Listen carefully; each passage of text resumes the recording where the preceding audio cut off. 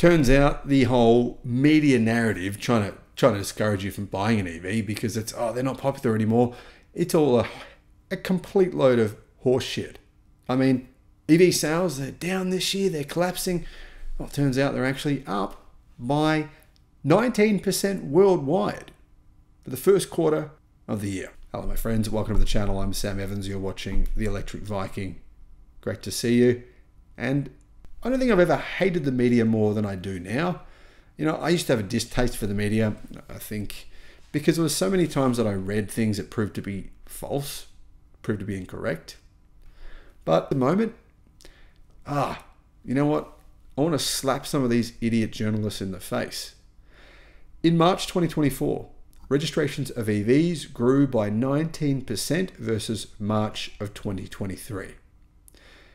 Yeah.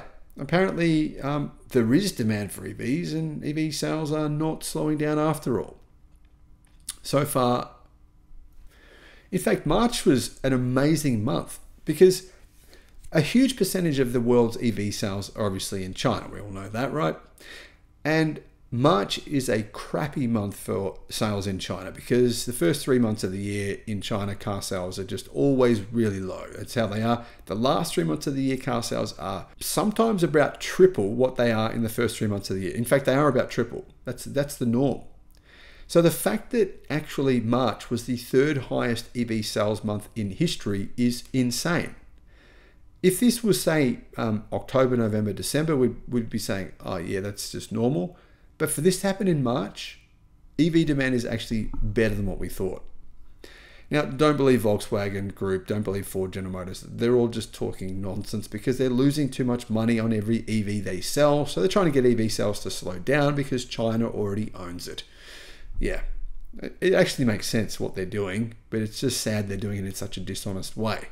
I reckon they should just say it. Just say, guys, we can't make profitable EVs. So we're going to leave it to China. Anyway, 1,314,687 EVs were sold in March. That's quite a lot. That's obviously worldwide.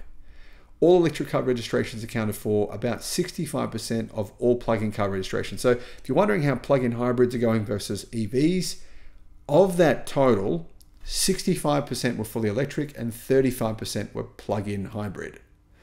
So some people are saying, you know what, we need plug-in hybrids for pickup trucks and bigger vehicles. I don't buy into that.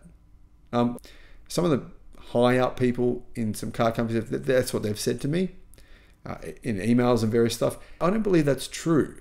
I believe that's just because you haven't quite found a way to make it work yet, but you can.